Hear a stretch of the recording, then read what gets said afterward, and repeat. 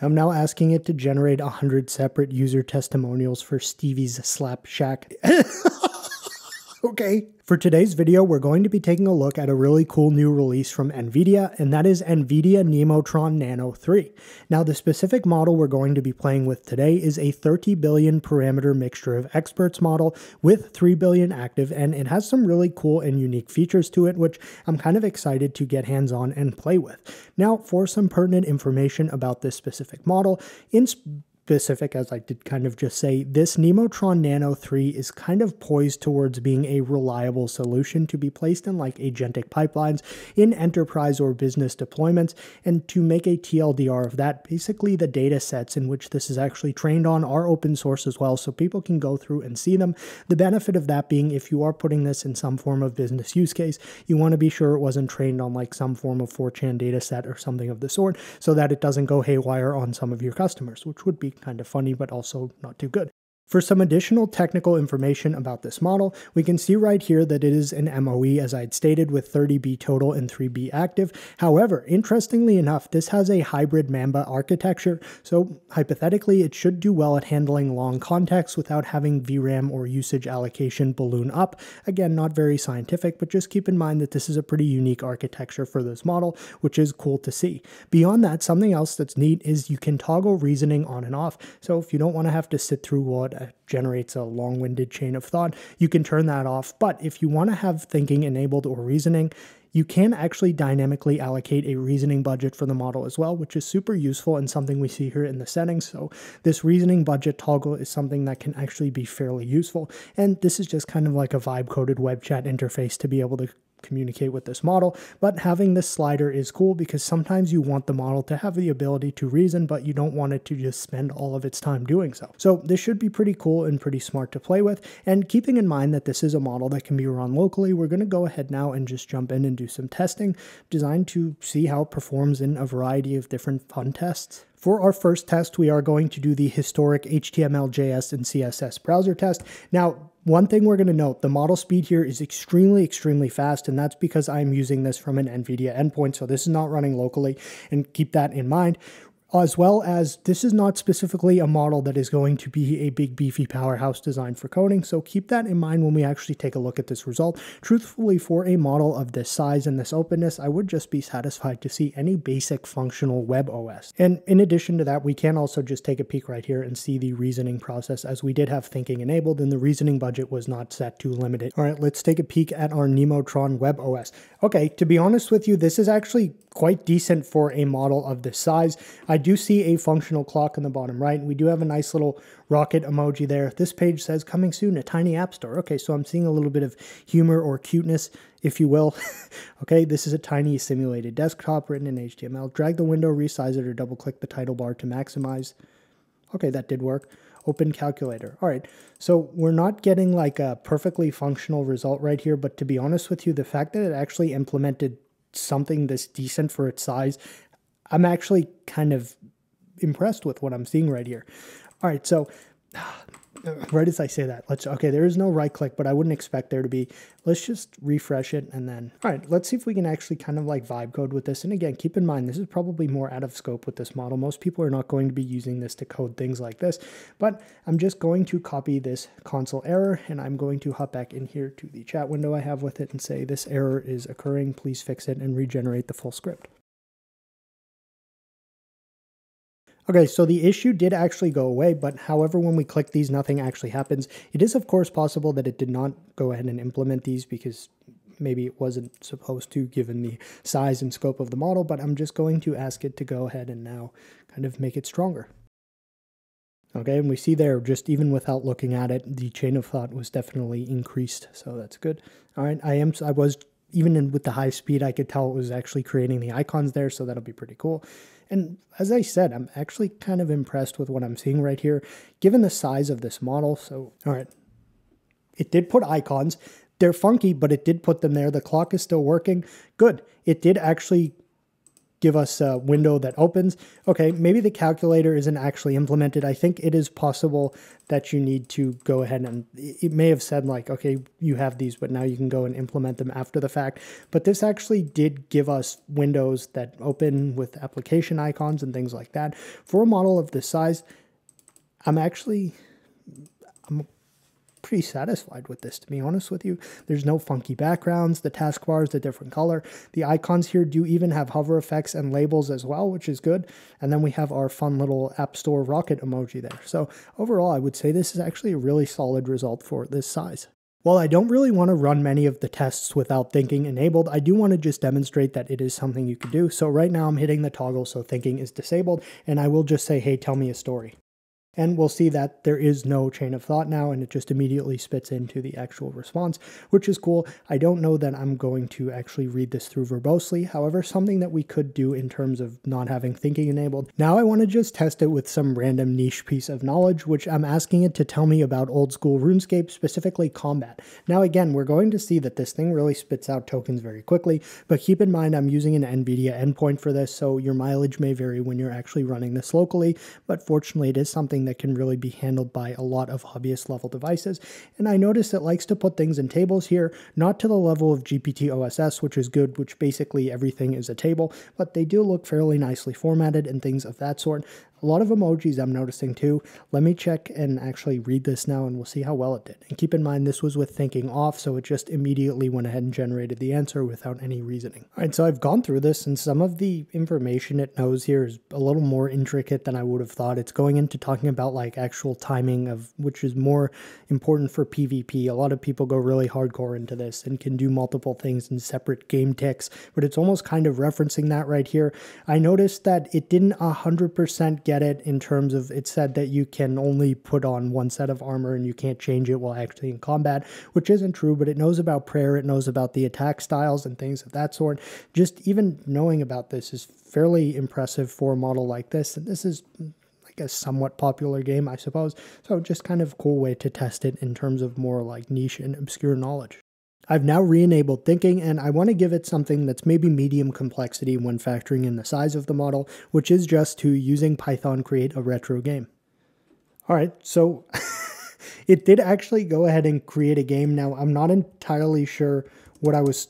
Oh, okay, now I am. It's called Space Blaster. So for a second, I thought this was some Tetris sort of thing, but the goal here is to actually blast the following object before it hits me, which I will then lose. This game is almost quite impossible to play. However, the more important thing is, although simple, the game logic actually does work, and it did go ahead and make us a tiny little Python game, which you may roll your eyes at, which I understand, but like when I remember I did a model test of one of the GPT models, and it was able to do a retro Python game, and it was like, whoa, this is pretty cool. And now like something this tiny on a computer can do it. Something else I'd like to make note of that I'm noticing just when playing with this model is the answers seem very full-featured and competent. And what I mean by that is it doesn't just spit out the script and say, okay, here's a game, have fun. It tells me how to go ahead and actually make sure like I have the dependencies. It tells me how to run it. It tells me what it's actually implemented in the script in terms of libraries and things like that. It gave us a table here for the actual controls. Then it goes down into the code, but it doesn't finish there. It actually gives us more information about suggested improvements and how we would go about doing those things. And then it's actually giving me some justification for why this qualifies as a retro game. So although this is pretty simple, it actually highlights some competence in terms of the structure in which this model goes about answering queries, which is applicable to things beyond this specific test. So I am very happy to see that, and I am impressed with that. So this next test is going to test some of the long context capabilities of a model with this architecture, which should hypothetically be pretty good at picking out things. I have here the entirety of the text of the book, The Great Gatsby. I have found every instance of the first name J or J Gatsby, and I'm going to replace it with Big Stevie. So now every mention of J Gatsby will actually be Big Stevie Gatsby. We're going to replace all of them. Okay, found and replaced 12 occurrences. Really? That's it? Actually, that makes it better for this test because then it will be fairly kind of like less populated. You know what I mean, hopefully. All right, so I'm going to paste, first I'm going to paste my question.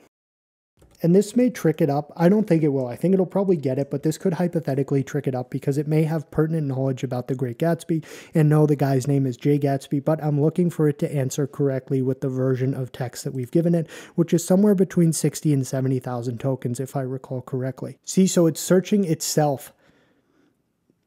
It's using its own like knowledge of the book The Great Gatsby. I want it to not do that. But in the earlier part of the expert, there is, okay, and blank. So he invented just the sort of Big Stevie Gatsby that uses nickname Big Stevie Gatsby, not full name. So it was thinking that was his nickname. Okay, I think the important part to note here is it did actually pull in Big Stevie Gatsby. And there were only 12 instances of that in that entire text, which was the full book. So I can probably just say what was his nickname. And it did actually reference in here my instructions to it to not rely on like external knowledge. Based on the passage you provided, the character is referred to by the nickname Big Stevie Gatsby. That is the name the narrator uses when talking about the persona that James Gatz creates for himself. Okay. This, I would actually say, is a successful result and something kind of interesting that I may keep for future model tests, as it takes a book that's pretty common. The models would know about it without even seeing the text, but that can be a fallacy because they could just assume things without actually reading the text. And when we went back and told it, no, you need to look specifically at the text, don't rely on things you already know, it did understand and actually find at least one of those 12 instances. So that was actually cool to see. Now I want to just try something fun and like coding related, so I've told it to, using HTML, JS, and CSS, generate a beautiful website for Steve's PC repair. And again, we're seeing a lot of additional suggested improvements down here at the bottom, which is cool to see. All right, let's check out our Steve's PC repair beautiful website. Okay, this is kind of what I expected. Now, someone had mentioned in a previous video something may be amiss with my system with the amount I get white text on white backgrounds. I'm not going to discount that. Now, the big failing of this is that it didn't really put images in, which is something only a much larger model would probably do successfully. But overall, the structure and everything here is not bad. We do have hover effects and things of that sort. We even have a kind of fake origin story, which is very nice to see, as well as a actually aesthetically pleasing contact card in 2025, Steve's PC repair, and we also have hover effects on the actual top heading buttons as well. So overall, kind of what you would expect, but a decent starting point, and definitely not even something that this model is likely specifically designed to do. Now I just want to try like some more general knowledge testing, maybe pertaining to like gaming computer components. Okay, well, I haven't even looked at the actual results here, but I'm gonna say the, it did like a flowchart and stuff. Again, this just goes back to the answers that this thing produces are very competent. So absolute best, no budget limit, 4090, or the upcoming 5090 if you can wait. Okay, that's pretty good. How best is defined, and then it gives us a bunch of different factors with which we could choose to be the best. So power and thermals, VRAM capacity and bandwidth, things of that sort. Okay. So we have the 4090. Then it goes into listing the target resolution and what we want for playing, basically, so what our system needs to run, and then gives us suggestions based off of those specs as well.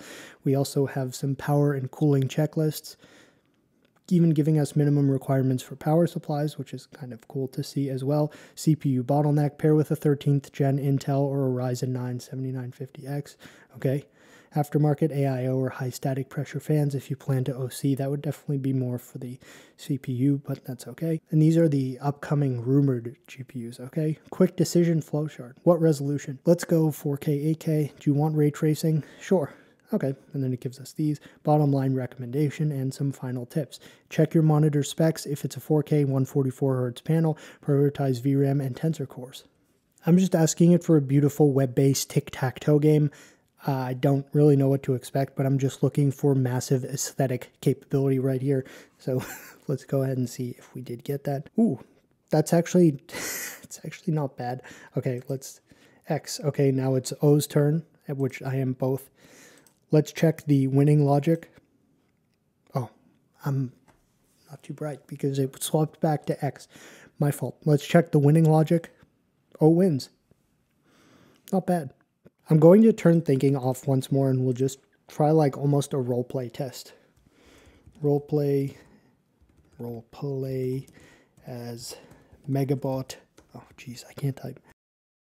I'm going to keep it more to a minimum here. Oh, wow. Okay, yep, it definitely is willing to roleplay, as it did immediately just go ahead and kind of in italics do whatever it is that this specific thing would be referred to. It's Megabot 87, towering at 6'2", but somehow making itself approachable with a playful click of its joints.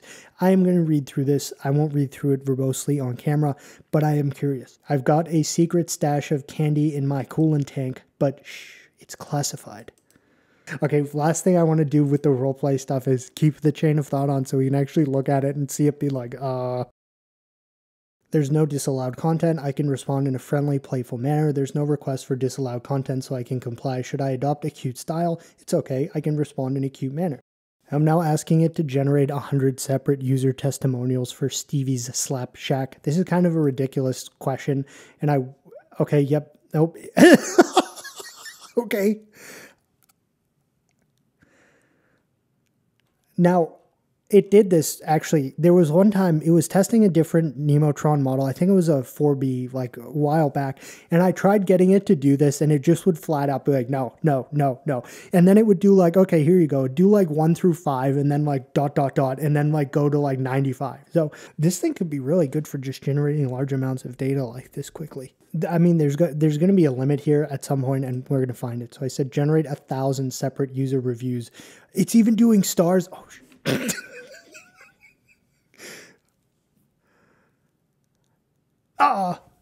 Okay, it only did up to 100. If you need, just let me know how many additional you'd like. Okay, well, I'm going to say give me 900 additional reviews. Give me the next 900 reviews. I love how it's putting star figures in as well. Reviews 201 to 300. Oh man, it's going to do it. It's definitely slowing down. I'm using the NVIDIA server, so I guess we can just look at some of these while it like pauses while it's still generating. The staff organized a mini workshop on building a silent PC. Very informative. Found a great discount on a 4 terabyte hard drive, perfect for my media server. Okay, the staff remembered my preference and suggested a quieter fan. A lot of mentions of like silent PCs here. Found a hidden gem, a budget-friendly mechanical keyboard with RGB. Okay, okay, so it's the web UI is frozen. So that's going to conclude our first look and testing of NVIDIA's Nemotron Nano 3, in this specific case, the 30B-A3B model. I'm going to say first impressions in this model, and the thing that really stuck out to me is the competence in terms of its overall results, where not only does it just give you what you asked for, but if applicable, like say you want a script or something like that, it gives you information on what dependencies you need, how to actually save the script, then how to run it. Then it gives you the script, and following that, it gives you suggested improvements to make it better. The responses I noticed were just very feature-packed. So even I'll demonstrate it right now. Tell me the history of the iMac. And it's basically going to give us a really feature-packed result here with tables and everything like that. This model seems to have a lot of cross-domain knowledge, or basically just a lot of knowledge about many different specific areas. And even this result right here is really feature-packed and properly put together for especially a model of this size. This does seem like a very competent model and something very comparable to kind of the like structure of a model like GPT-OSS 20B or something like that. So it's actually pretty cool.